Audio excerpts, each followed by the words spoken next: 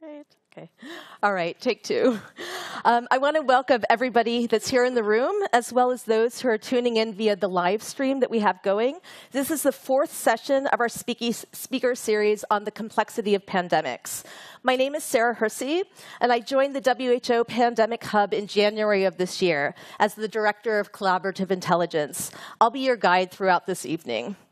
While all of our speaker series have been special so far, today is a particularly special one. This is the first event that we're hosting in our now furnished offices here at the WHO Hub for Pandemic and Epidemic Intelligence here in Berlin. Today, we're going to be focusing on the concept of data preparedness.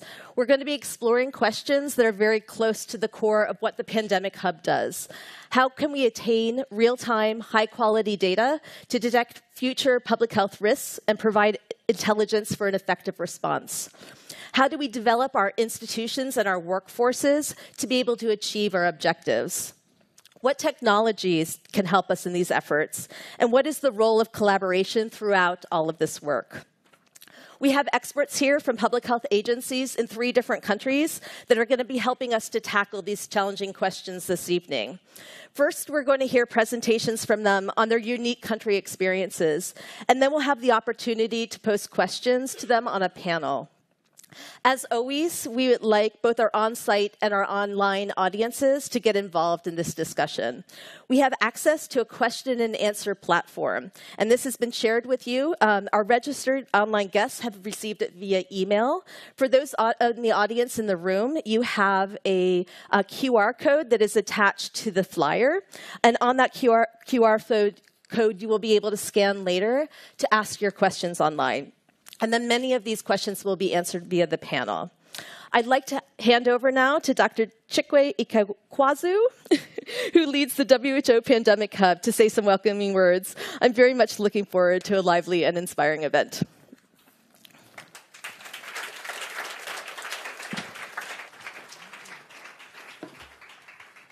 Thanks, Sarah. We'll keep working on that surname.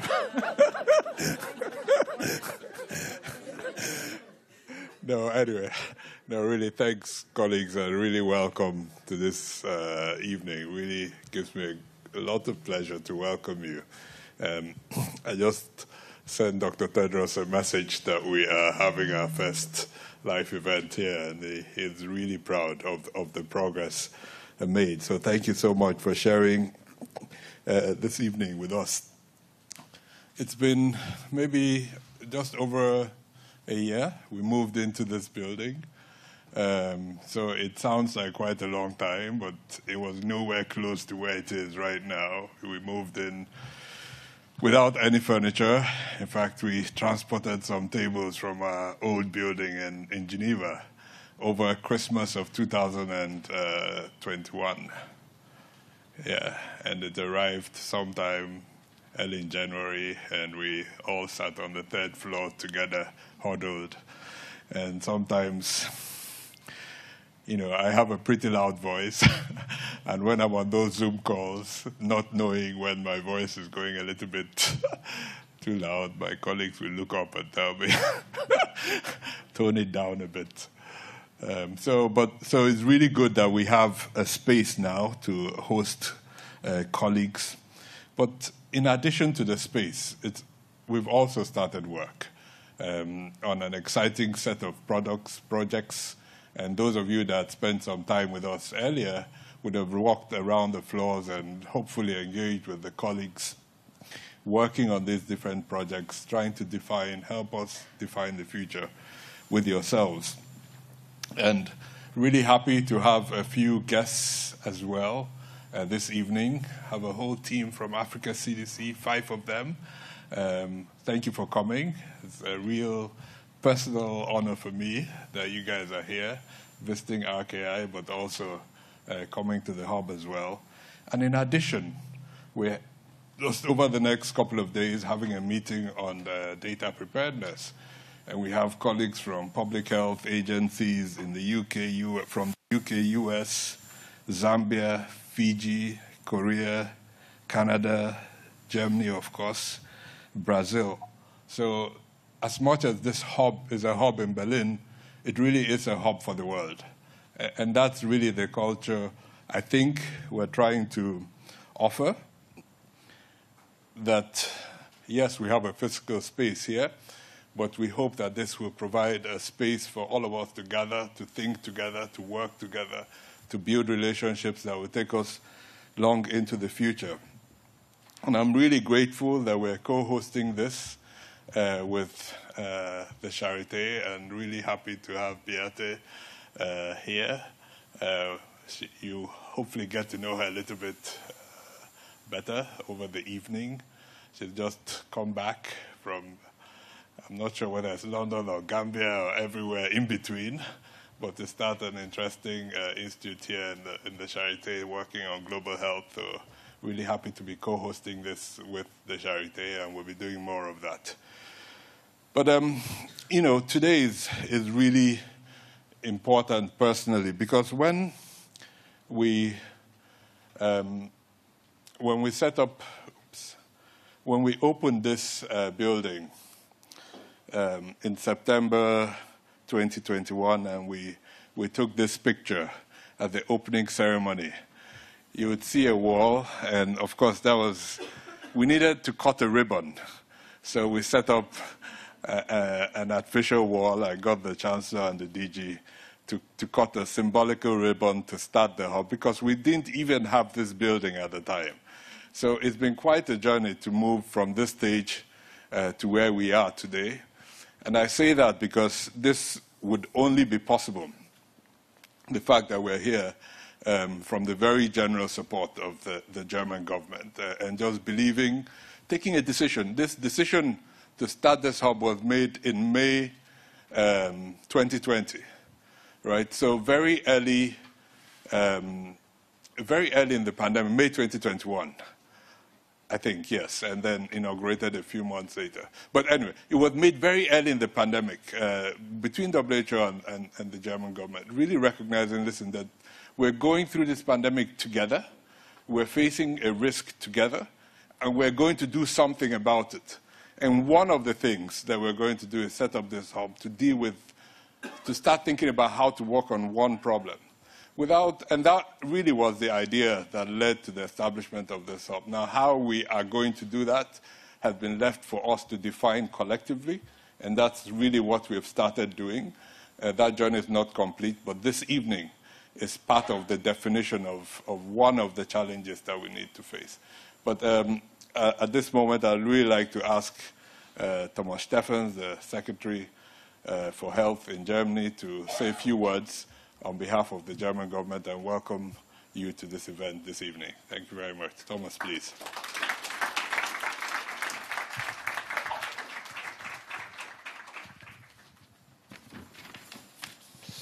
Chikwa, colleagues, distinguished guests, let me first of all thank you for this kind invitation to join you this evening for this very important event on the complexity of pandemics and, of course, data preparedness. And I guess we are all well prepared for the next pandemic, but we still have to work on the data and the data sharing. That is why we are all together tonight to see what we can do as the next steps.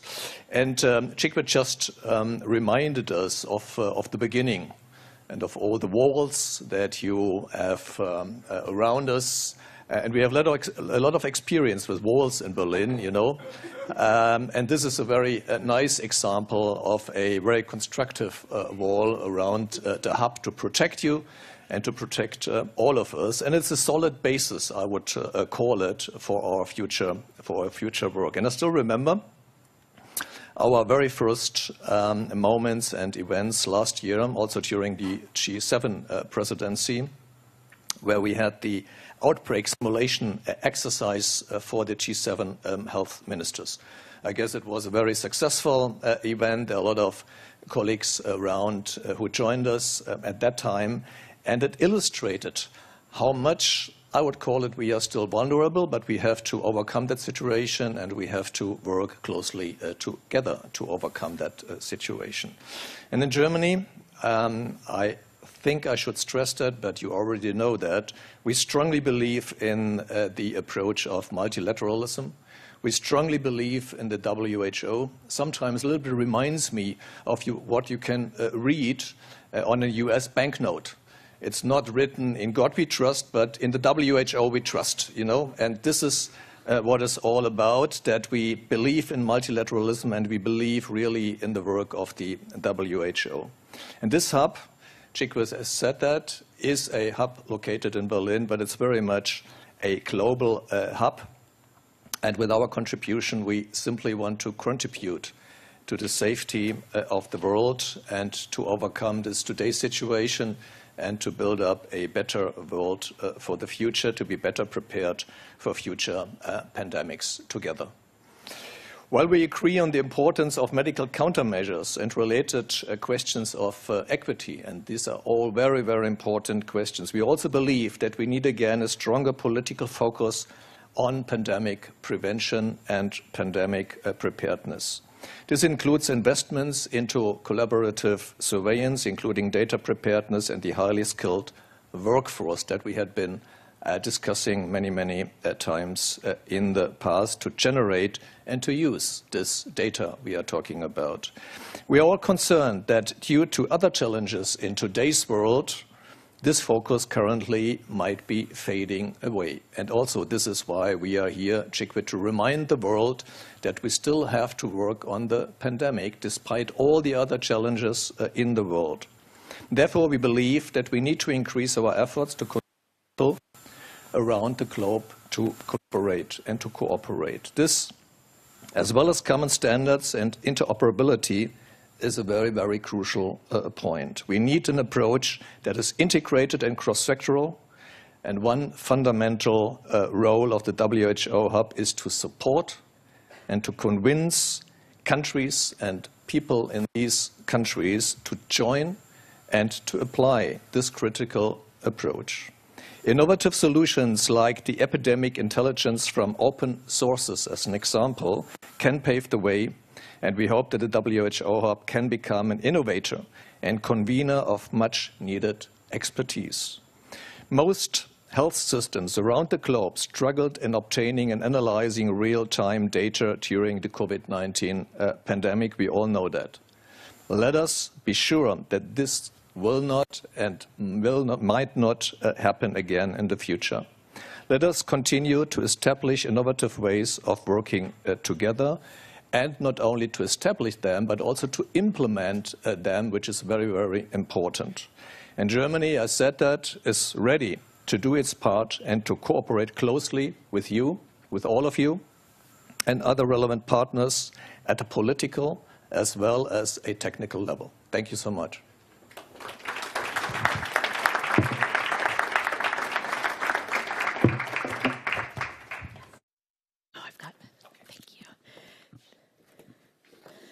Thank you so much, Dr. Steffen. I just want to reiterate some of Chikwe's comments about the importance of the German government's leadership, not just here in establishing the WHO hub, but also Germany's leadership in the policy, technical, and financial space, particularly in multilateralism, that's been critical in preparing for and responding to public health threats throughout the world. So thank you so much. I'm now pleased to present a greeting from Dr. Young-Mi Ji, who's the commissioner and lead of the Korea CDC, the Korea Center for Disease and Prevention Agency. Hello, everyone. I'm Young-Mi Ji, commissioner of the Korea Disease Control and Prevention Agency. First of all, I'd like to express my sincere congratulations on the WHO Hub for Pandemic and Epidemic Intelligence in Berlin. Our hope to officially end this pandemic is on the horizon.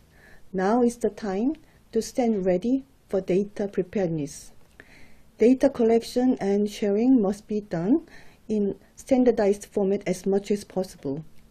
We believe that WHO Berlin Hub will bring us new ways of facilitating a global collaboration for collecting, analyzing, and sharing data for decision-making to address future pandemics and epidemics. In that sense, I would like to sincerely thank German government for supporting this initiative and Also, I'm happy to mention that Korea DCA has sent one secondee to join this Berlin hub earlier this year. I'm sure that the collaboration between WHO Berlin hub and Korea DCA will be closer and productive during the coming years. Know the enemy and know yourself. In 100 battles, you will never be in peril.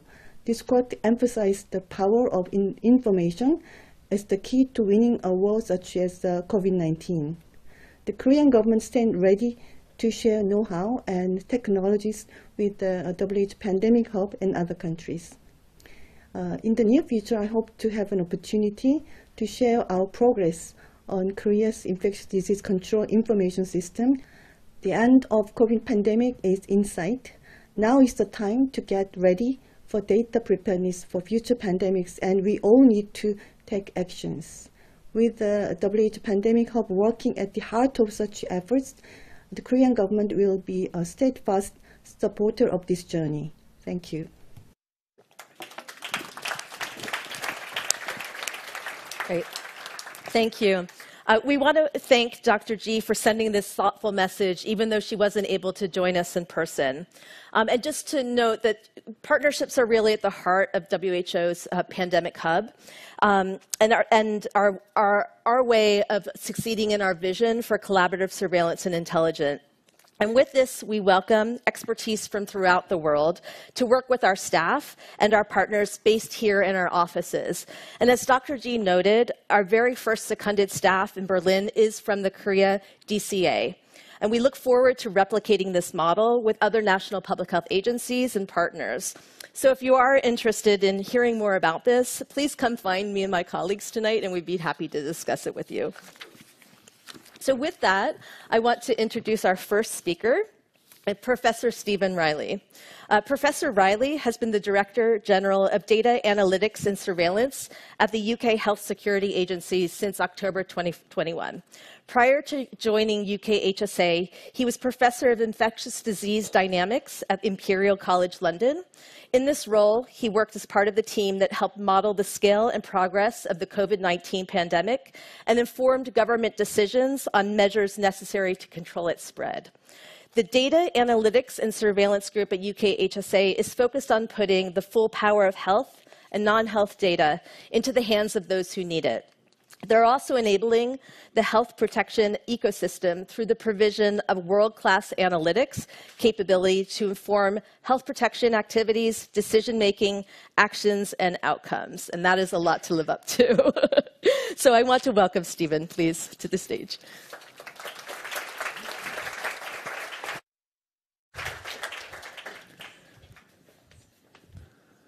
Just wait for a second for the slides to appear. But thank you very much for the opportunity to be part of the first in-person event here.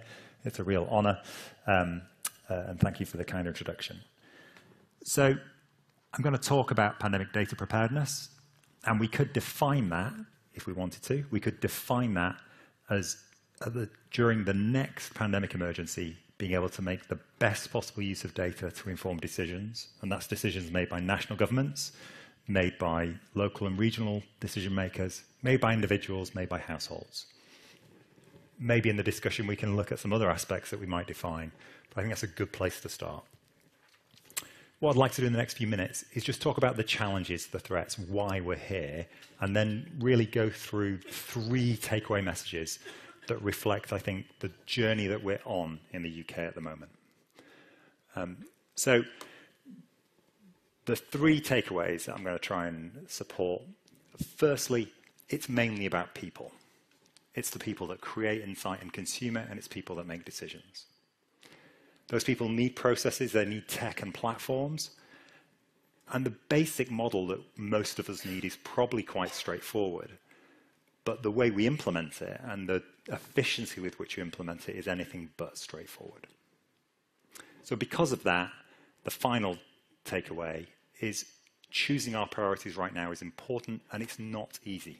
And I'll try and, if we get a few minutes, to just talk about some of the trade-offs that people are having to consider. So just thinking about the challenges for a minute or two. most people will be here today because they've got some role in reducing harms from rapidly changing infectious disease or environmental threats. Those harms can be direct or indirect. These are recent examples that many of us have had experience with. I think it's important from the outset to say that it's not just data that contributes to decisions. There's lots of scientific context, other colleagues from across government, other stakeholders, and background knowledge. So we shouldn't pretend that it's only data that contributes through to decisions. But equally, the world has changed. There is so much data out there, and so many people are able to consume it, that any substantial organization needs a really strong presence. Even if it's defensive to some degree, you've got to know how to ingest and interpret the data. And I think that we have made a lot of progress, and I think there were lots of excellent decisions, and there was lots of fantastic contribution of data during COVID-19, and it does reflect a lot of progress. And many people will be aware that it's 3 years since some of the most difficult decisions that were made during the start of the pandemic. But it's probably not quite as high awareness that it's almost exactly 20 years since the height of public concern during SARS-1. There was an outbreak on a housing estate in Hong Kong, almost 20 years to the day, called Amoy Gardens, and it looked like exponential increase of a coronavirus with a high mortality rate. So as I said, we did make a lot of progress in our ability to consume data and support decisions in those intervening years. I think today, part of our job is to look forward 10 or 20 years after the experience of the pandemic and say, what more progress do we need to make? What better capabilities and functionality do we need to say when the people we are hiring this month and this year are sat in this room, hopefully we're somewhere else skiing. But those people that we hire when they're having that conversation, what will they be talking about? Okay, so just going on to talk through those kind of key points. I love data, I love code, I love producing insight. It's an absolute passion, and we often jump straight to the data. But really, it is people first. As I said, it's people that generate and consume the insight. I'm sure there'll be some mentioning of artificial intelligence today. You can't have a conversation with more than 3 people at the moment and not think about it. But the accountability and the responsibility is going to rest with people, hopefully, for a long time. During the COVID-19 pandemic, the size and diversity of the human talent pool grew almost as quickly as the virus did during those first few months. It was not easy. There was a lot of noise, and there were some obvious issues with the human contribution growing so rapidly, but it supported fantastic insight, diverse thought, and a whole range of new techniques that came to the field. We can't keep all of that talent, and nor would we want to. It wouldn't be the right thing to do. So it's going off, the talent's going off and doing different things, and we're trying to design those communities going forward. And I think it's really difficult. That's probably the biggest challenge that we have right now. UKHSA and the data analytics, we want to be a career destination. We want to build and reward skills. We want to keep pace with innovation. And then most relevant for tonight, we want to collaborate with partners locally and globally. So I've talked about how it's the people that generate the insight, but it's communicated over personal relationships. Not necessary, or it's communicated over human relationships. They can be based in your institution, they can be based in your role. But my experience from helping to contribute to emergencies over a long period of time, is the insight and the data and the code to some degree flows along those existing relationships. So the hub is a fantastic example, in the most literal sense, of convening a network of the right people, and we can spread out the ideas and that philosophy from here. So again, thank you for the invite. And so just to move on to the second, slightly, less, potentially less inspirational, less forward-looking. This is, we're part of the Data Analytics and Surveillance Group at the UK Health Security Agency. The agency was formed from Public Health England, Test and Trace, and the Joint Biosecurity Centre. And in the new organisation, we have an entire group dedicated to data analytics and surveillance, which is new. The predecessor organisation didn't have that. So that's the first point. we've made sure that these issues are represented at the highest level of governance. So at the very least, they're not forgotten, and we're trying to ensure that kind of new ways of working are embedded in the new organization. And then the way within our group, the way we're organized is following what a lot of people call the data value chain. You'll see very similar organizations in commercial and technical organizations all across the world. It starts from being able to have safe systems to ingest the data and to make sure you obtain it legally. If you need new data, for example, the ONS study or the REACT study, which is close to my own heart, they were commissioned from the groups working in our Data and Cybersecurity Directorate. Once the data comes in, the second section, data operations, probably the largest part of our group, has to provide the systems into which the data lands, where it's cleaned, where it's curated, and then where it's provided. An example of the type of systems that we're trying to develop is the Enterprise Data and Analytics Platform, or EDAP. During the pandemic, there were some very impressive systems stood up very quickly, but they were very expensive. We're having to try and re-engineer much more efficient systems for the long term. Moving on a bit more quickly, the next step is the analytics and data science with our data scientists, epidemiologists, GIS experts, who add the value and support out across the whole of the agency. I should emphasize, we are called data analytics and surveillance, but those activities are done throughout the UK's Health Security Agency by lots of talented professionals, and we support them, especially through the provision of code through analytics and data science. And then finally, all hazards intelligence at the very end of the value chain, where we try to synthesize lots of expert knowledge from within and without the agency, add it onto the analytics, and produce kind of fully synthesized products. The idea is that this is kind of slightly changes the way we work. In an emergency, has got very high value and is set up and ready to go. And during non-emergency times, helps to support all of the work that's being done by the agency. Okay. So I'll speed up a little bit. And then finally, just think a little bit about the difficult trade-offs. The images on this slide outline some of the trade-offs that haven't to be made. So picture on the left is from the 1918 pandemic. Many will have seen it a lot before. And on the right, it's showing hospitals and social care. There's an idea that we don't have to worry about the pandemic for another 100 years. Therefore, it's very difficult to make those investment decisions because we're having to trade off against direct care for patients or for people in social care settings. I think there's 2 points we have to consider. Firstly, we do expect, even though it's not a central assumption, there is a risk of a COVID-like event in the next 10 or 20 years. And we have to, because of the stakes, we have to prepare accordingly. And then the second point, as I mentioned before, most of what we do, most of the investment in data preparedness should improve the day-to-day work that we have to do in these agencies anyway. So I think I've just about reached the end of my time.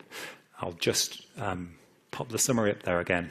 Hopefully, I've supported the idea that the people are the most important part of what we need to do right now.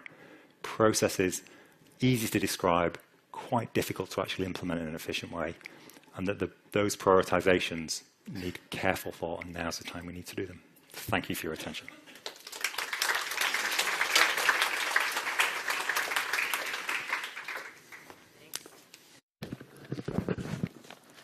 Great. Thank you so much, Stephen. I just want to flag one of your very important key points, and it's really close to my heart, and it's really at the core of the objective of the hub. And that's that you noted while systems and platforms are important, they're dependent on the people. And these people have specialized skills, and they are also in very high demand.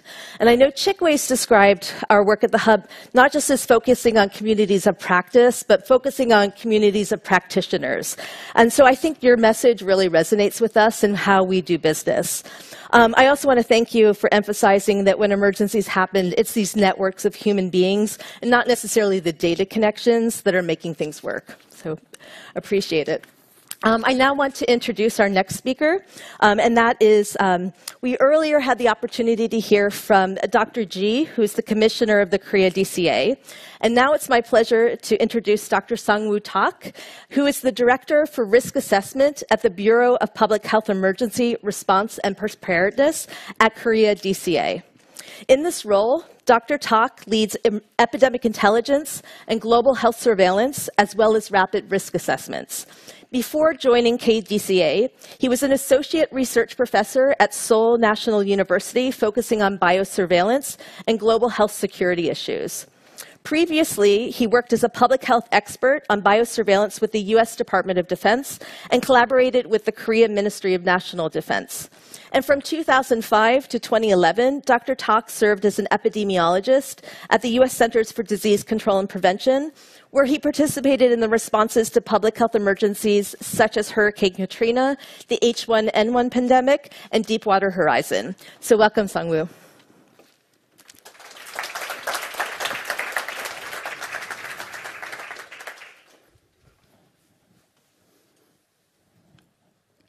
Hello, honorable guests, distinguished experts and professionals and colleagues. It's really exciting to be here and celebrating together on the anniversary of WHO Hub, Pandemic and Epidemic Intelligence. I was excited to be here initially, but now the time pressure to make my ideas into this 10-slide, 10-minute, it's really nerve-wracking. But I'll do the best I can. So don't read the title, read the disclaimer. So these opinions are only mine, and they don't represent the KDCA's official view. I hope it does, but it never happens. So this is pretty famous graph. A lot of people, many of you have seen this. They say the number of countries experiencing significant disease outbreaks around the world has been increasing since 2010 or 11. And this was presented in 2019, Harvard Global Health Institute and World Economic Forum. They analyzed this WHO DONs, and they come up with this. So this risk or hazard has increased since then. But they talked about this urbanizations and population, displaced population increase, and the climate change, and et cetera. But they don't talk about the surveillance capacity. And I looked into this graph to make sure that what we see is correctly defined. And I found these two very important guidelines. WHO 2008, they published a guideline to help those countries establishing event-based surveillance. And also they published implementation guideline in 2014. So I looked further, and I did the PubMed search using the event-based surveillance. Since 2000, I used the term that was used in title and abstract. And there was about 200 or so papers. As you can see, the first paper appeared in 2010, and since then, we've seen a huge increase in the number of publications. So maybe it's not the number of outbreaks we detected, maybe it's the number of countries with surveillance capacity being able to report those significant outbreaks. So I looked further, and I looked at the IHR score. You can read the whole paper. I put the reference down there. But they compared the IHR self-report score with the JEE external evaluation result. And as you can see, the surveillance has the highest score, almost 88 in 2016 out of 100 full score. And 2017, it's slightly lower. But as you can see, it's probably the highest score compared to other core capacities, such as preparedness, risk communication, human resource. Human resource is probably the lowest. So we're pretty good until we had this. So COVID-19 pandemic, it has affected in many ways of surveillance, the business we're doing, but also showed the same old disparity. in reporting among those countries. As you can see, on your left side, it's cumulative incidence rate that reported by those countries. And France, South Korea all are making the top. But also, if you look at the bottom, low-income countries or lower middle-income countries has very low incidence rates. It's possible, given the populations and aging population, etc. So we see this kind of variability all the time. But if you look at the case fatality rate, I'm an epidemiologist, and case fatality rate used to be sort of epidemiological characteristic. We call that parameter. It's sort of given to a given pathogen. So each specific pathogen has very unique case fatality rate. But if you look at the variability, we still see the variability across the countries. Incidence rate is very low in those low-income countries and lower middle-income countries. But why case fatality rate as well? So I didn't understand the variability, so I looked further. So a lot of people say low-income countries have very low access to medical care service, and public health infrastructure is limited, and resource is still in need. So I compare those case fatality rates, or CFRs, and if you look at the crude CFRs across those countries, you see huge variability. On your left side, you see the seasonal change, the seasonal trend, but still there is a variability across different countries. I try to adjust for those variability for many different factors, assuming that maybe that's because their medical care services or workforce, etc. So I adjusted for many different variables, but after the adjustment, I still saw the variability. The seasonal pattern has gone away, but still there's 0 to 5% variability. So why is that? So I think it has to do with the surveillance capacity. I don't know how to measure that capacity in a way, but I came up with this sort of question about availability, or since we're talking about data preparedness, I assume that if those data sets are available for use, some people might try to connect and link those different data sets for their specific research question or study purpose. So I ended up looking at the publications that used 2 or more different data sets, looking at infectious disease outcomes. So on your left, you see the linkages between 2 different data sets. And there aren't many publications. I looked at the publications from 2009 to 2018, almost 10 years. And as you can see, the North America, Canada, and United States has the highest number of publications that used linked data sets. And Europe has a lot, and also Australia has a lot. If you look at the South America and African countries and Asian countries, the numbers are pretty small. So where is this disparity is coming from? And I think we still have a lot of homework to do. I had an opportunity to lead a project that's called Biosurveillance Project, where we can sort of bring in different agencies, administrative data, health-related data, so we can come up with this big platform where you can do a lot of hybrid or fusion analysis, linking different data sets. And I ended up surveying those different agencies. So out of 12 different agencies, 35 divisions covering, 34 respondents answered the question about what would be the most expected function of the biosurveillance platform if we are able to create one. And almost half of the responders answered the question saying we need to communicate with other agencies. So there's a huge need to connect, even within one country domestically, but different agencies are not really talking enough. And I also asked the question about what would be the most critical enablers to have a successful operation of that platform if we have one. And majority of people say, yes, we need a legislation and a law to dictate, to collect different data sets from different agencies. We don't have that law yet, but we are working on it. And it was followed by the workforce requirement. This is my last slide. I prepared one talking points, but I missed it. But since we are here at the hub, maybe there is a way to connect our members and colleagues in different countries. There are many ways to have this kind of network. And on your left, maybe the centralized network system is what we're working on, maybe not. But I think ideally, on your right side, all these members and components are connected. So if one failed, still the network is working.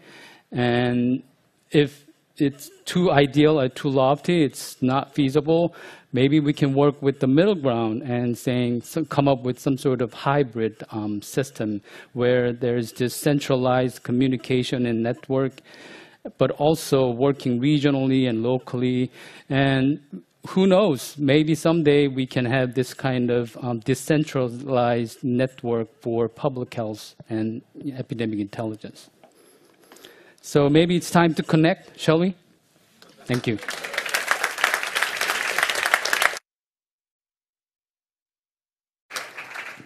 Great. Thank you so much, Sang-Woo. You said something this morning in a discussion that really resonated with me and that I wanted to bring up tonight. And you said it's not data that we need, but it's information. And we need to focus on data collaboration and not data sharing. And I think you illustrated that really well with your experience in Korea establishing a multi-agency integrated biosurveillance system. And really what you needed to focus on were the processes around the communication and process around information sharing. So thank you very much for your reminder that we're working in this very complex ecosystem. And for our final presenter, I would like to introduce Alicia Sahu-Khan. Dr. Sahu-Khan is the founding head of the Health Protection Agency at the Ministry of Health and Medical Services of Fiji.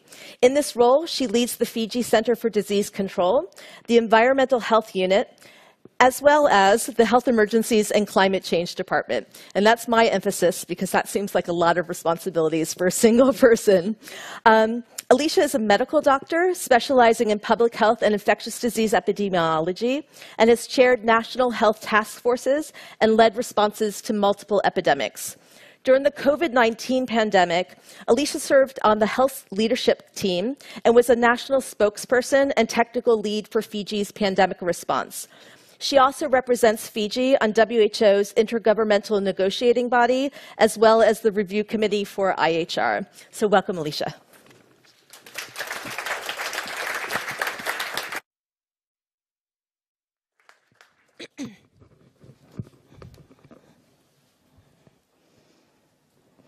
Thank you, Sarah, and thank you especially to Dr. Chikwe and the Hub for inviting me here. I think it's a testament to the collaborative nature of this hub that you invited someone all the way from Fiji, which is, in case you don't know, is a very long way away. So just to orient you to Fiji, first of all. Fiji is a group of islands in the Pacific, in between Australia and New Zealand. I'm sure you know those countries. There's over 300 islands, and just over half of them are inhabited. It has a primarily national health system, and which is managed by the Ministry of Health and Medical Services. We also have a private sector healthcare system, which is rapidly growing. In the last 20 years, the first private hospital opened, and now we have approximately 5. There are 4 geographical medical divisions, and in those we have 3 divisional hospitals, which could be classified as tertiary level hospitals. Now, Fiji CDC. Fiji CDC, as has been mentioned, is under the Division of Health Protection in the Ministry of Health and Medical Services. It has existed for a few decades with, in different iterations, different names, but essentially it is the focal point for preparedness and response to communicable diseases of public health concern in Fiji. It consists of a national public health laboratory, a surveillance unit, a vaccine preventable diseases unit, neglected tropical diseases, and a vector control unit. Fiji CDC is also part of the Pacific Public Health Surveillance Network, the PPHSN, which is made up of 22 Pacific Island countries and territories, and through that we contribute through the Pacific Syndromic Surveillance System, as well as through LabNet, where we are one of 4 Level 2 laboratories in the Pacific which accept samples for testing for specific pathogens, as well as conduct training. The other laboratories, of course, in French Polynesia, New Caledonia, and Guam. We manage almost all of the infectious disease surveillance systems in Fiji, including the National Notifiable Diseases Surveillance System, the Early Warning Alert and Response System, which was set up as an emergency system after Category 5 Cyclone Winston in 2016 with WHO. Hospital-based active surveillance, which is primarily looking at vaccine-preventable diseases. Influenza surveillance, which is including syndromic surveillance, virological surveillance, and SARI surveillance. And of course, COVID-19. Before I go into our data preparedness, I'd like to highlight significant events that have led to progress in terms of our data preparedness and health emergency preparedness and response. Again, learning and progressing through crises, which is a very familiar concept to all of us. H1N1 in 2009. What H1N1 brought to Fiji was an awareness of the need to conduct infectious disease surveillance in a systematic way. It also gave us a national influenza center, so we could start testing for influenza viruses. And through that, we became part of the Global Influenza Surveillance Network, GISS. We started surveilling for our epidemic-prone diseases, leptospirosis, typhoid fever, and dengue fever. This was very basic, essentially getting our laboratories to send us the Excel spreadsheets of their cases. Then in 2016, we had a Category 5 tropical cyclone, Cyclone Winston, and that is when EWAS was set up. We also noticed after Cyclone Winston a dramatic increase in leptospirosis cases, in particular in Fiji. We would record about hundreds every year, now we're recording thousands. Then in 2018, we had a meningococcal C outbreak. Invasive meningococcal disease used to be very rare in Fiji. We had less than 10 cases a year. Suddenly, we had a 10-fold increase in cases. And through that outbreak, the value of molecular diagnostics was recognized. It was also recognized that we needed to have a surveillance unit within the Ministry of Health. Previously, we had the support of development partners to fund positions. Now the Ministry of Health actually funded positions, permanent positions within the ministry for surveillance officers at the national level at Fiji CDC, as well as out in the divisions. And then in 2019, we had the measles outbreak, which really was running on the tail of the COVID-19 pandemic. The measles outbreak in Fiji began in November 2019, ended in January. During that time, we conducted activities such as rapid case detection, isolation, quarantine, contact tracing, all very familiar terms to all of us now. Pre-pandemic, this is what our data flows look like. Essentially, it's a health facility-based system. A patient comes to a health facility, sees a doctor or a nurse practitioner. The doctor writes out a lab form and a test that goes to the laboratory. Laboratory enters that into an Excel spreadsheet, sends the result back to the clinician, sends a spreadsheet on to CDC as well as the divisional health team. This process can take weeks, even up to a month, before we get that data. We also have EWAS, which is a much faster system.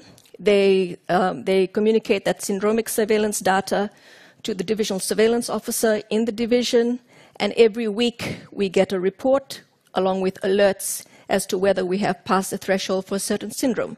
For example, acute fever and rash, influenza-like illness, dengue-like illness. During the pandemic, it became very clear quite quickly that our normal paper-based system with Excel spreadsheets was not up to par. It's particularly when in the start of the pandemic in 2020, our lab testing capacity was about 80 to 100 samples a day. It moved up to about 3,000 to 4,000 samples a day. At first, we threw more people at the problem, boosting our data entry personnel. However, very quickly, it was quite clear it was a very inefficient system. You're essentially entering data twice. First, someone is filling out a form, and then someone is entering something into a spreadsheet, the very same data. So we weren't getting samples just from patients anymore. They were coming from contacts, they were coming from travelers, they're coming from clinicians and swab teams. So we had a mobile app that used data from our vaccine registration system for COVID-19, pulling in that electronic medical record, so making it simpler for our clinicians and frontliners to enter data. Of course, EWAS was running along that line as well. So we had close to 670,000 tests in total so far in the pandemic, and out of that, about 263,000 were registered on that system. Moving forward, this is what we would like to see in the future. Essentially, through the support of the Korean International Cooperation Agency and the WHO, we are funding for a complete overhaul of our infectious disease surveillance system and linking that data to climate change. So in blue, you can see all of the human health section of the surveillance system, which is based on a national notifiable diseases system and an EMR, which is very important to reduce the burden on our frontline healthcare workers. And then still looking at humans, but more into a community-based surveillance system with participatory surveillance once those approvals are through, which is a voluntary system called flu tracking, which is used in Australia and New Zealand, as well as using our extensive network of community health workers who are paid by the Fiji government to also register unusual events and indicator-based surveillance through the existing system which exists through the Fiji Red Cross. And then in the future, also being able to report things like bird die-offs, etc., into that system. And then on the other side, of course, still sticking with environment, collecting relevant Fiji Met data into the system as well. Some very quick future directions. As you can see, there are quite a lot there. We have a new pathogen genomics laboratory. We're looking at a FETP. And then, of course, further developments, including reforming the digital health strategy, having a digital vaccine registry beyond COVID-19. And, of course, we've already started mass drug administration for lymphatic filariasis using a digital system. Challenges. This has been mentioned many times. We cannot forget the building blocks of digital health, which includes people, healthcare and non-healthcare, including IT staff, infrastructure that goes along with having a digital system, as well as software. These are the very basics that we may forget when it comes to data preparedness, but are very important, particularly in developing countries. And then sustaining that system into the future beyond COVID-19. Technical support, particularly mathematical models that will link our disease data to climate data. And the one I haven't put up on the slide yet, but in Fiji, a recent multi-indicator cluster survey showed that 80% of households have access to the internet, 76% of adults own a mobile phone. So we really should be trying to make use of that and looking at social media to see how we can pull that data out and use it for early alerts. These are my last two slides, but I thought it was very important. This is at a recent Super Rugby game in Fiji. To give you an idea, Super Rugby is a professional men's rugby union tournament played between Australia and New Zealand. Previously, South Africa and Japan were part of this league as well. However, just in the last year, in the last year, Fiji and the Pacific Islands were allowed to introduce teams. So this is a game between the Fijian Drua and the Canterbury Crusaders. Canterbury Crusaders are the champions. Fijian Drua have just started. And they beat the Crusaders by 1 point in a home game. And this is a photo of a family. The little boy is standing on the shoulders of his sister, just so he can watch the game. They didn't have tickets to enter the game. And of course, this went viral in Fiji, and it was on the front page of one of our national newspapers. Now, when I saw that, it brought to mind this very famous picture that went viral a few years ago. So this is a photo of kids watching a baseball game, and it shows the differences between equality and equity. Equality is you treat everybody the same. What happens is that you don't necessarily give people what they need to achieve the outcome that you're intending. In this case, the outcome is watching the game. When you're talking about equity, you're giving everybody what they need and what is fair. And it's not quite fairness, because we actually have a mutual interest in the outcome. In this case, it's watching a baseball game. In our case, it's early detection and response.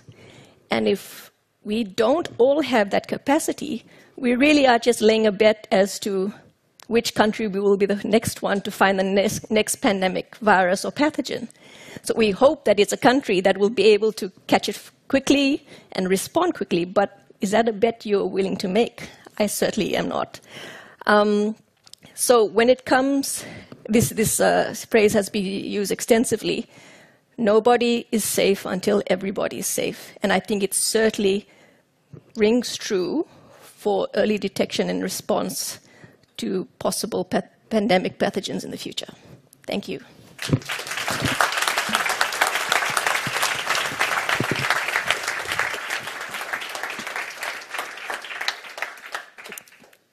Great.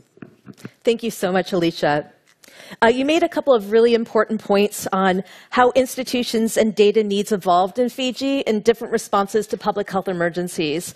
And during this evolution, it was critical for them to address fragmentation as well as to digitize. And I think this is an excellent example of how data preparedness requires us to take a really critical look at our systems, how efficient they are, as well as the equity of our systems, as you pointed out. So I really want to thank you for ensuring that these country-level discussions stay at the forefront of our work and our conversations here tonight. We are now going to be moving on to the panel discussion. So I want to, again, a warm thanks to our speakers, and we're looking forward to talking in more depth with you. Right now, they're setting up the stage, and while they're doing that, I just want to remind everybody that you're going to have the opportunity to pose questions to the panel. Online, you've already received a link, and anybody in the audience has a QR code on their flyer right here. So you can pose questions, but you can also vote up questions that other people have posed. And with that, I'd like to now introduce Dr. Oliver Morgan, who's the Director for Pandemic and Epidemic Intelligence Systems here at the Hub, and he will be moderating the panel discussion tonight.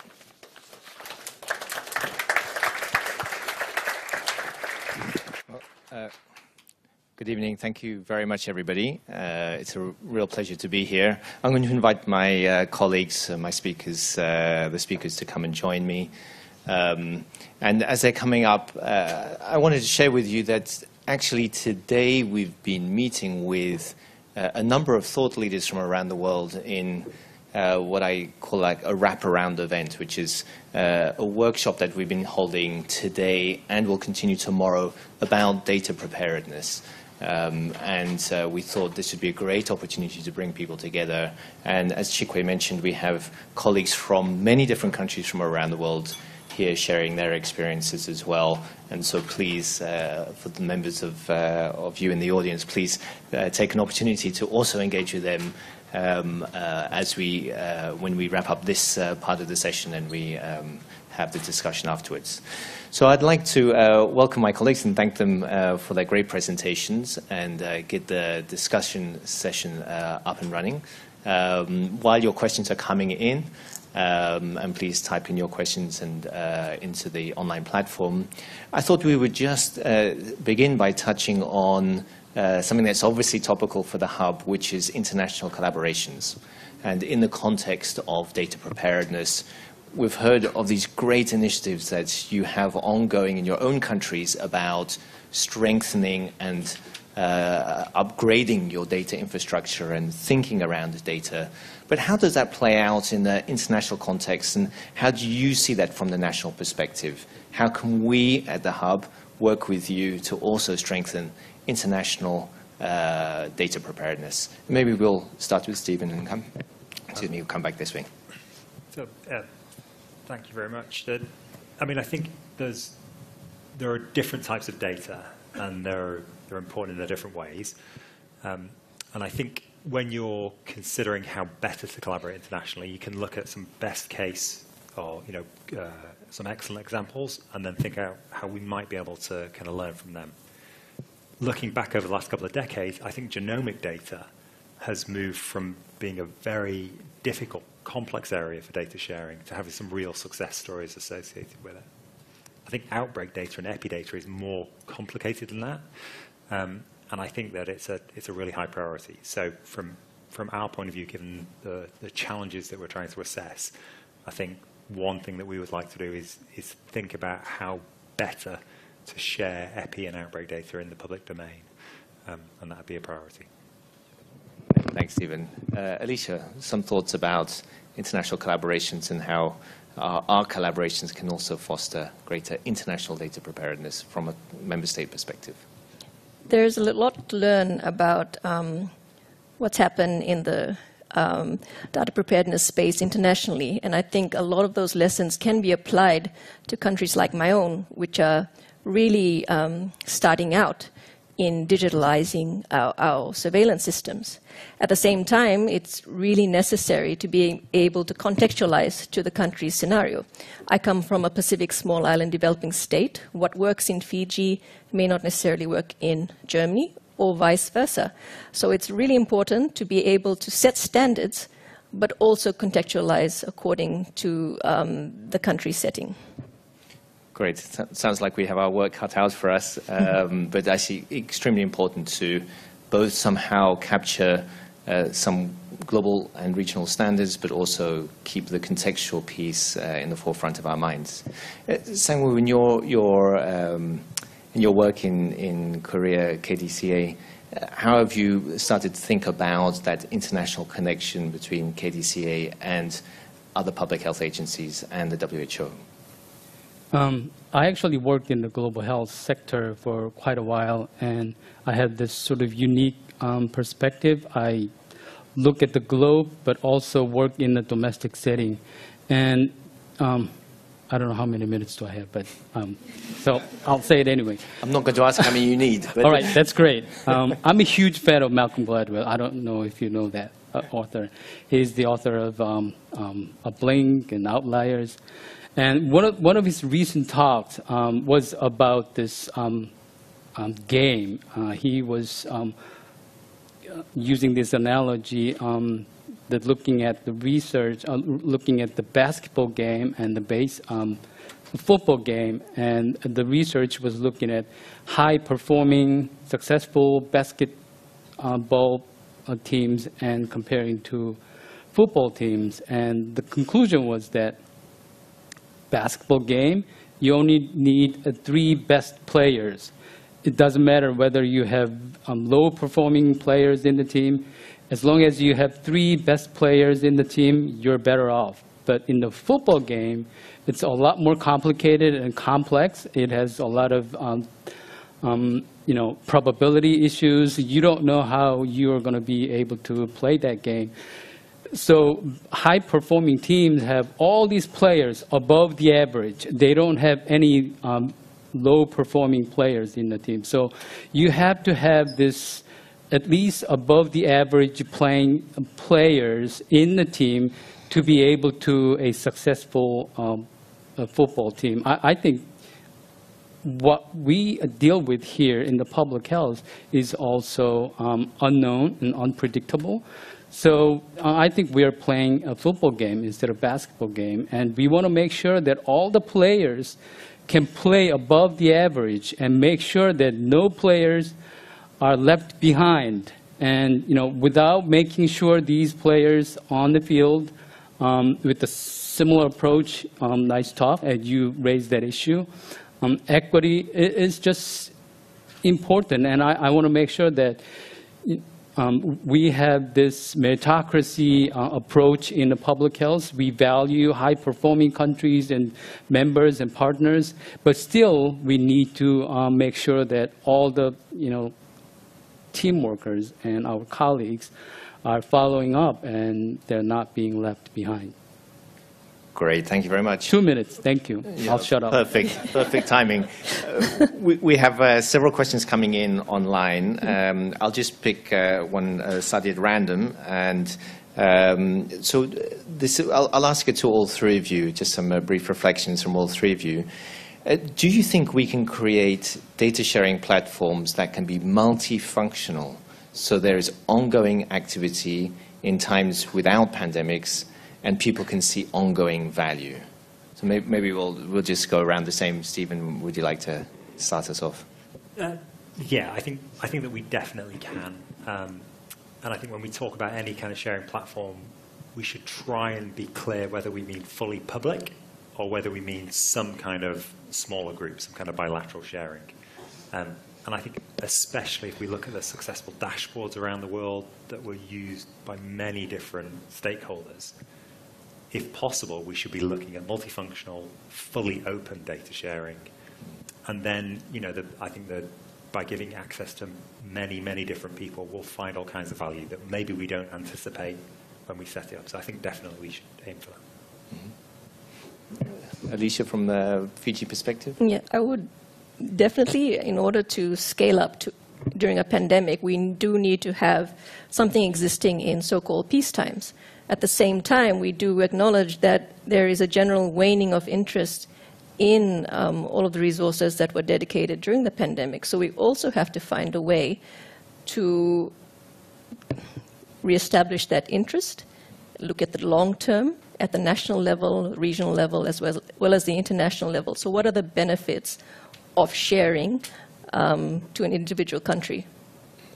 Good, thanks. Sang-woo.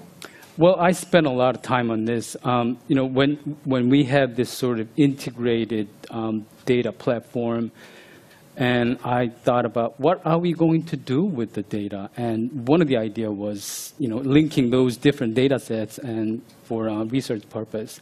But there aren't many ideas about what we're going to do with the data. And I was looking at fusion analysis. I was looking at different hybrid analytics.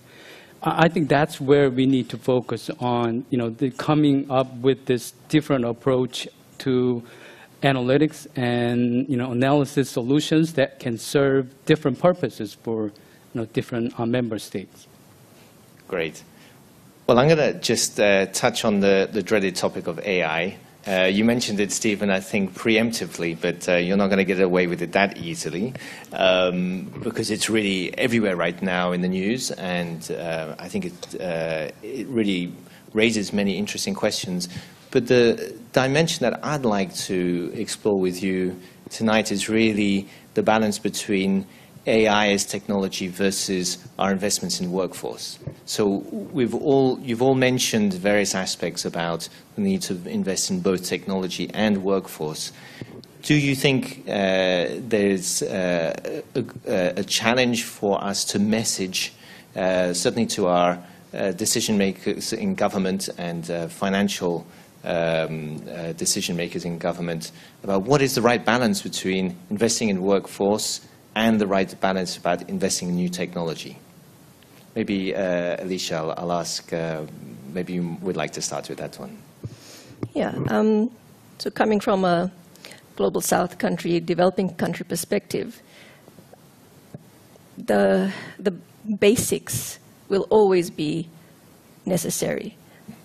Things like infrastructure, having the basic workforce in place, who is going to collect your data, who is going to be in charge of maintaining the hardware and the software of your system. I don't think that will really ever be replaced. AI may come in, and I think it will have a great many really good uses, including in developing countries. But really, I don't think we can really get past those basics, which are essential. Great, thanks. Sang-woo, from your perspective? I was always thoughtful about the function and the role that AI can perform in public health, especially when it comes to using the surveillance data. I always thought making the decision about surveillance, having that, establishing one, is on the human side. And also using that information to make that happen and realize as a public policy is also human side. So there's balance between this machine and the human. So both are important. But that doubt has been thinning since I saw ChatGPT 4. So I don't know how it's going to lay out, but I'll stop there. That's where I am. I think we'll have to come back and see in time how this plays out. But Stephen, your reflections. Yeah, I think you're asking the question at exactly the right moment. I don't think it's clear. I don't think it's clear yet. I think that engines such as ChatGPT and GPT-4 are going to change the way that we design systems, and they're going to have a big impact. But I think the degree to which we train them on, which we use engines trained on fully public data, and the way that we solve the privacy and governance issues in order to try and train similar algorithms on non-public data, I think all of those questions are very difficult and not resolved. And there are classic examples of the Kindle. Everyone said the Kindle would kill the bookshops, and sales of paper books jumped up. I don't think it's really clear yet exactly how these learning algorithms are going to affect the way that our workforce generates insights. So I'm going to just totally dodge. I think that's the wise move is to stay on the fence for now. So we have several other questions coming in online.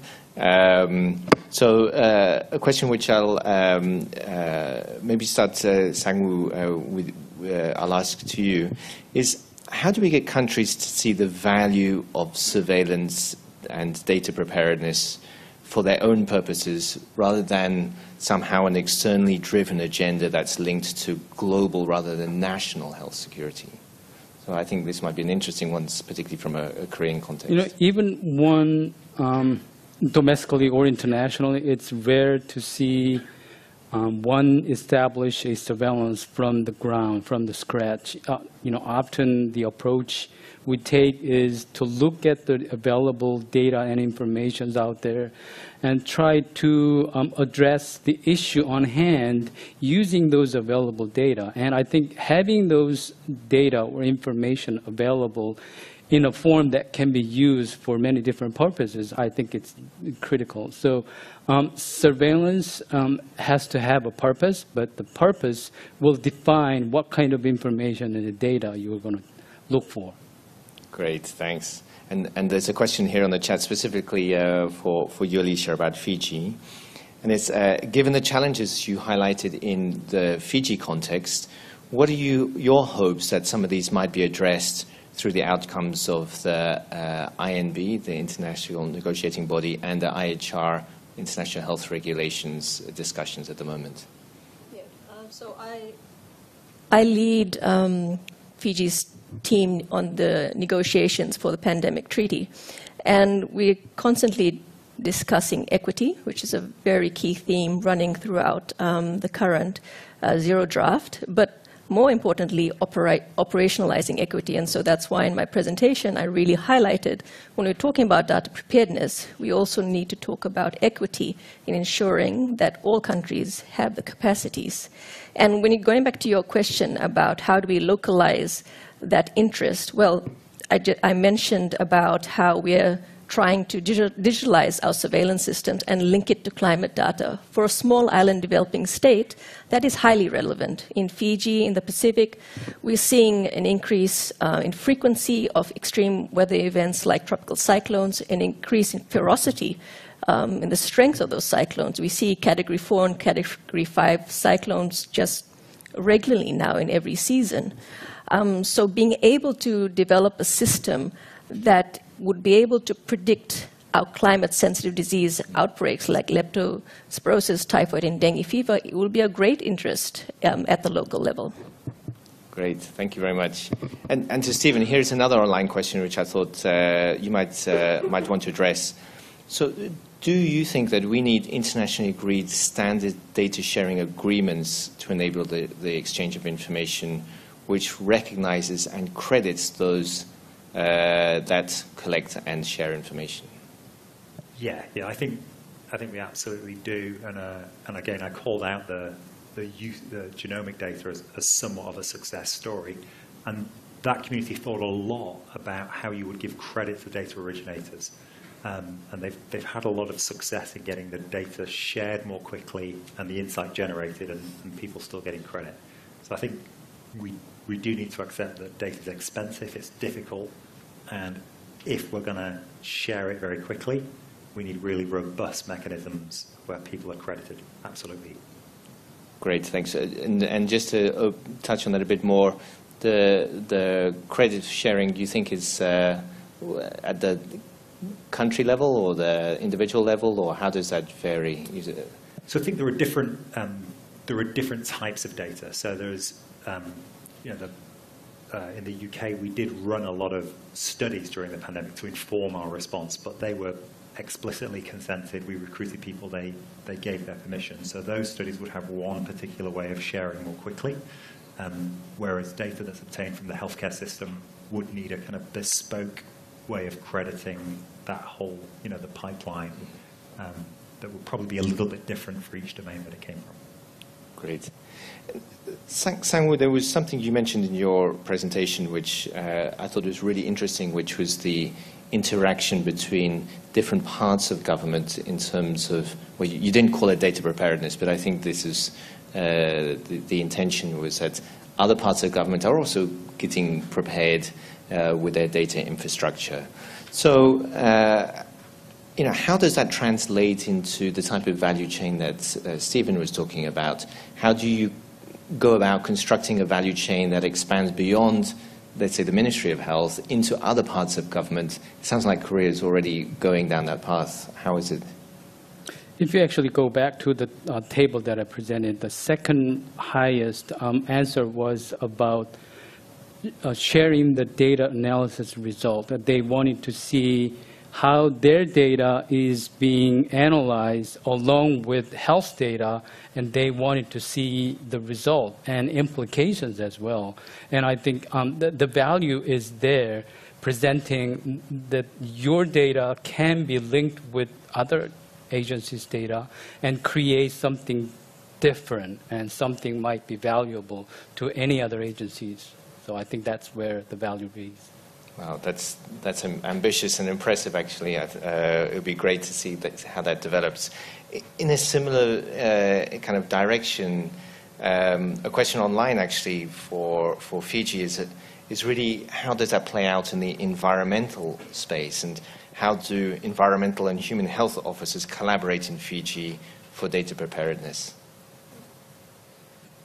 Well, within the Ministry of Health, and specifically within the Division of Health Protection, we have environmental health officers who are essentially health inspectors. So they're very heavily involved in water sanitation and hygiene, pollution control, climate change, etc. So they really are our people on the ground when it comes to the interaction between health and the environment.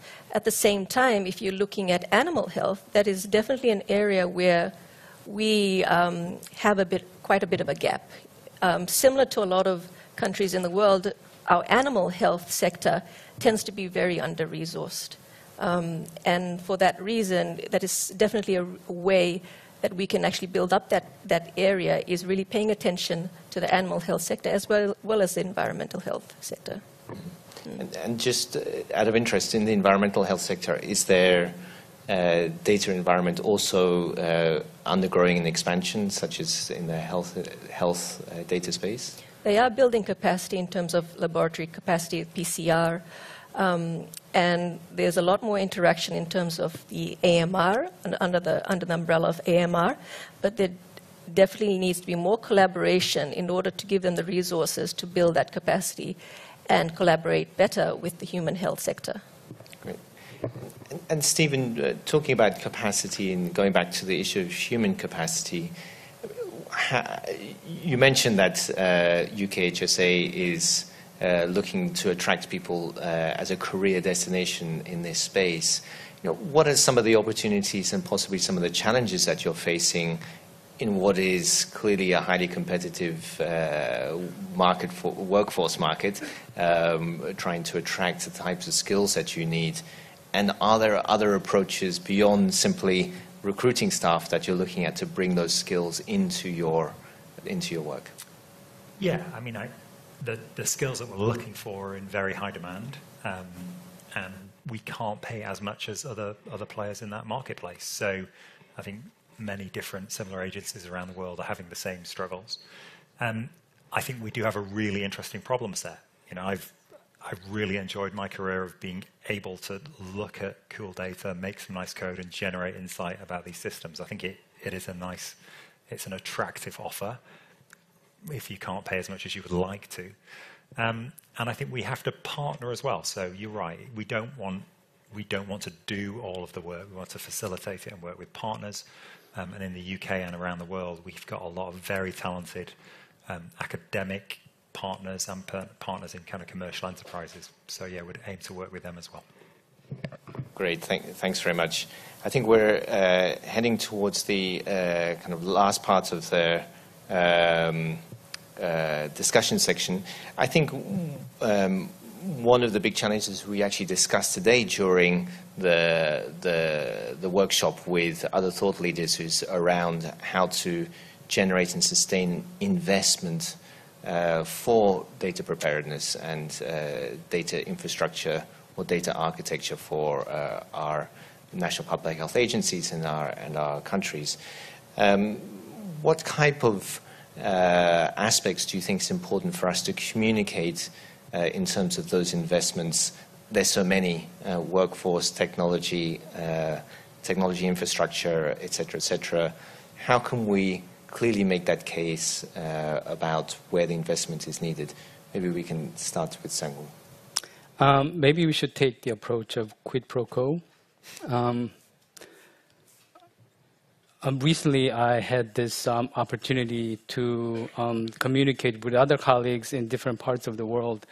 And there was this unknown disease outbreak in Argentina, and there was respiratory outbreaks. I think it was a couple months ago. And I wanted to have someone in Argentina so I can call up and ask what's going on. It doesn't have to be lab-conformed cases. I just want to know how the public health sector is responding.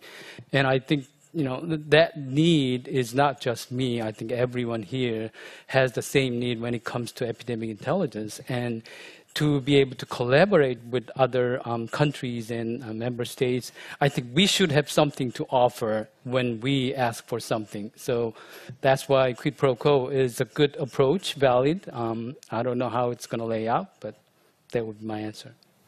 Great. Thanks. Alicia. For a country like Fiji, using the example of local ongoing problems, as I mentioned, our climate-sensitive diseases would help build the case, as well as, and I'm going to steal from Dr. Mike Ryan here, he mentioned in last week's consultation for national public health agencies about how investment in health emergency preparedness and response is an investment in stability. So that goes way beyond health. We don't need any more examples in the COVID-19 pandemic to see what an instability in public health does to the world. So using that example and showing how that investment in public health preparedness and response will actually benefit future generations, I think is important. But it still is a difficult case to make, particularly in economies that are recovering from the COVID-19 pandemic. Great. Well, I can't argue with quoting Dr. Mike Ryan, always a good source of inspiration.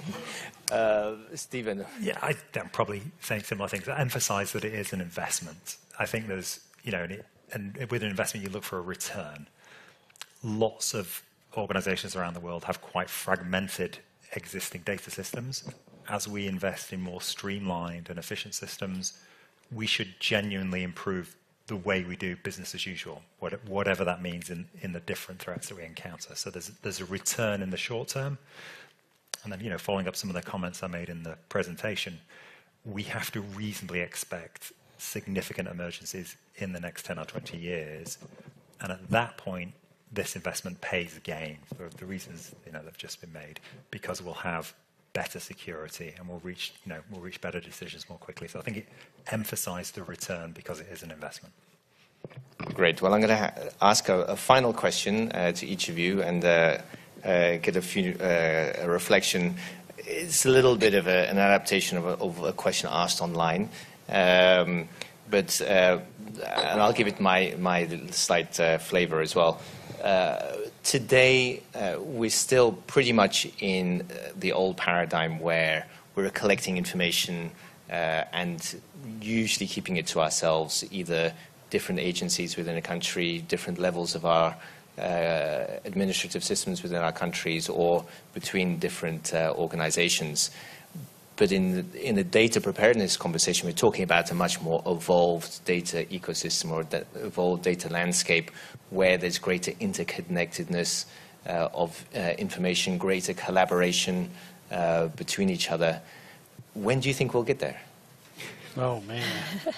So I'll leave you a few seconds. Sang-woo, I think we can start and go along. Pretty soon, within a few years. But I think it depends on how well we do build the trust between the countries bilaterally, multilaterally, and that trust will sustain that kind of collaboration. So once we have that trust, it's not a matter of time. It's just how much we're going to spend on that collaboration. Luckily, our commissioner, newly appointed commissioner, is very actively looking at the opportunity to work with other countries bilaterally and multilaterally. And we want to do that because not we want to brag about how successful we were during the COVID-19, but we recognize the need for collaboration to make sure that world is safe working together. Great. Thank you so much, Alicia. Oh, I'll have to agree with Dr. Tak about that, because trust is the key. And trust goes both ways. Trust that a country will share, but also trust that when they do share, they will not be punished for sharing, which is, I think, absolutely critical, because that is an incentive to share, and it's also a disincentive not to share, because particularly if you're coming from a vulnerable economy and the knowledge that if you share certain data that your economy will crash, I think that's a worry for any country and, of course, for developing countries. Great. So I can see that we're almost there, almost out of time. Stephen, final thoughts? Yeah, I think there are two types of data. I think personally identifiable data, that there's a whole different thing about how we share that, and that's a separate topic. I think there are really positive aspects of the pandemic on safe aggregate data, where a lot of the value is. So rapid sharing of completely safe aggregate data. I think we are there in some ways. If you think about Twitter, in the UK, we had the Financial Times and many other data journalists from the session we did on data journalism that were on the analysis, immediately getting insights as quickly as anyone else. So I think on the most important type of data, to some degree, we're closer than we think. Great. Well, thank you very much to our panelists. Collaboration is the key. I think the future is almost now, maybe tomorrow, the tempting future of tomorrow. Thank you very much to our collaborators. Thank you very much.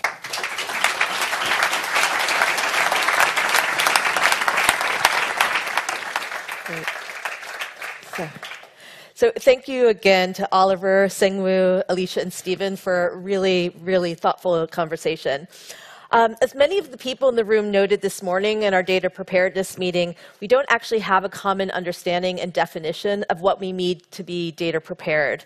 And despite this, we've had a huge amount of enthusiasm and a large turnout, both for our technical discussions as well as for the event tonight. And I'm pretty certain this enthusiasm is extending beyond the food and the snacks that we are going to be offering right after this. And since I'm still holding the microphone, just a couple of final thoughts. It was really clearly demonstrated that data preparedness cannot wait until the next emergency. It needs to be built on knowledge learned from the previous crises. data preparedness also cannot be limited to national borders. We're all stakeholders in this work, and we all benefit from shared ownership, working in an environment of trust. And the requirements of data preparedness should not be defined just as what is needed today or tomorrow, but also looking ahead to the needs many years out. At WHO, we're helping to raise these important issues, foster collaboration, and harness the energy around it. But it's really the responsibility of everybody in this room, our colleagues online, and our colleagues globally to work collectively to define the answers, to chart a way forward, and to bring solutions to scale. So since I am now the only thing left between you and the social event, I'd like to sincerely thank you for joining us today. And on behalf of Chikwe and the amazing team here at the WHO Hub, we'd like to thank you for coming. We also want to invite you back again in the future. Our next speaker series will be held here on June 13th, and we look forward to seeing you again then and continuing these really important discussions on complexity of pandemics. Thank you very much.